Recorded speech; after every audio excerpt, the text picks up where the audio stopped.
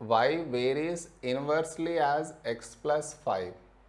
First, convert the given statement into mathematical equation in this way. See, starting with y.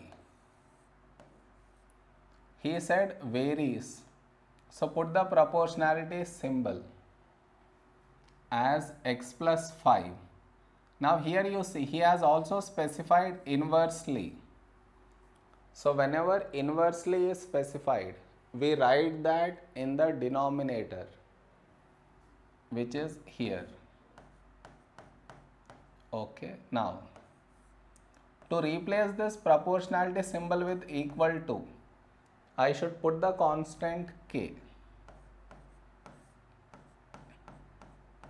See man, whenever you want to replace proportionality with equal to, you should put the constant k. It is a rule. Okay, next. Y equal to 6 when x equal to 3. So now by making use of these values, I will calculate k. So let us replace the values here. So I get 6 equal to k by x is 3. 3 plus 5. So 6 equal to k by 8. So now to get k, I should remove this 8. So to remove 8, multiply by 8 on both sides. 6 into 8 is 48. This cancel out, I get k. Okay, now replace k here. Then now this equation becomes y equal to 48 by x plus 5. Okay, next.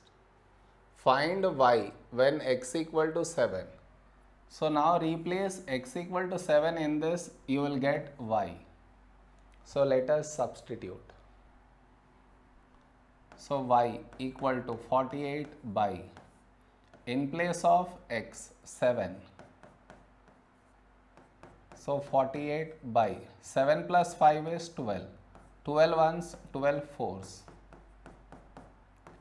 So y equal to 4 is our answer. Am I clear?